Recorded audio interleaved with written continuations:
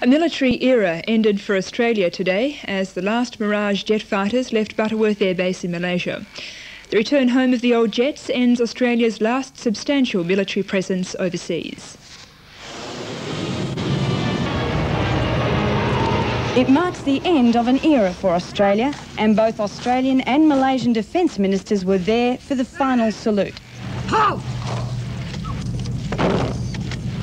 At its peak in the 1970s, Australia had 2/3 of its total fighter strength at Butterworth, with 2 Mirage squadrons and 5,000 Australians, making it the largest single Aussie contingent overseas.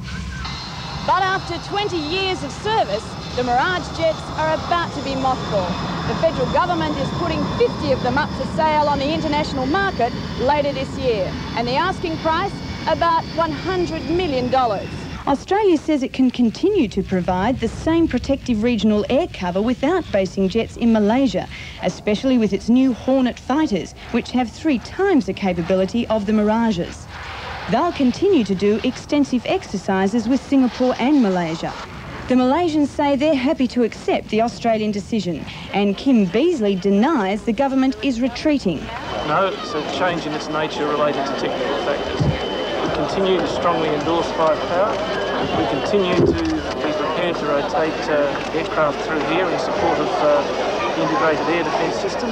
And in addition, a new thing, we're going to permanently rotate ships through Malaysia and Singapore. A small corps of about 250 servicemen will stay on, including Orion surveillance aircraft.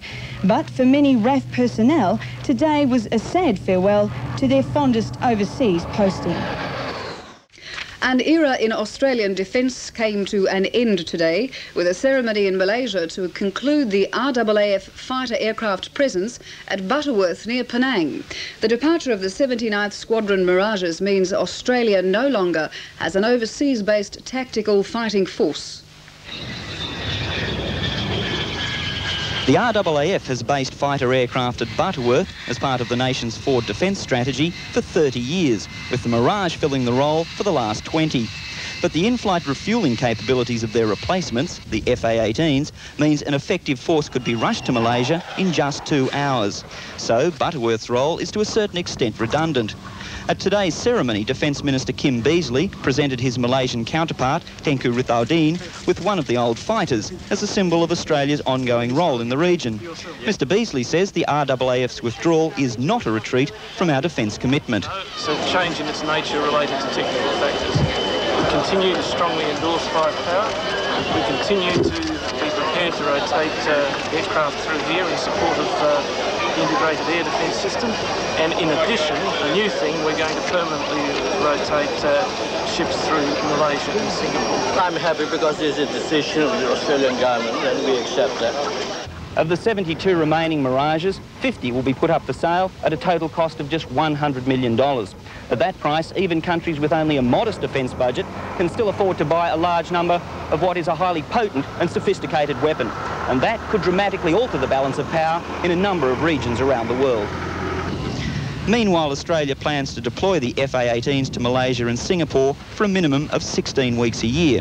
And P-3C Orion reconnaissance aircraft and an Army rifle company will continue to be based here. At RAAF Butterworth in Malaysia, Matthew Frost, SBS News. RAAF Mirage aircraft from Butterworth in Malaysia took off from Darwin early today on their last official run.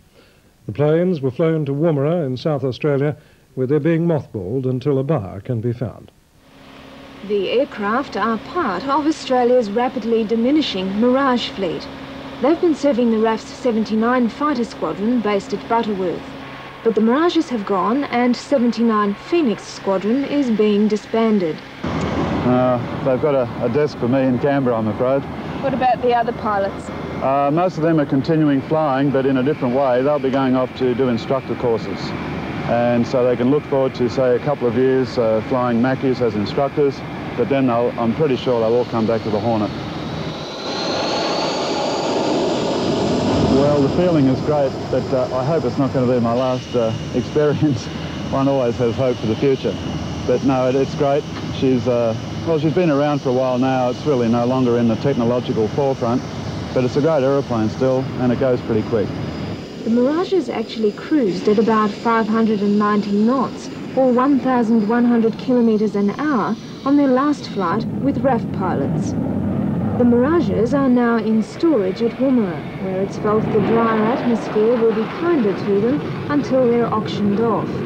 It's believed the Pakistani government may be a potential buyer.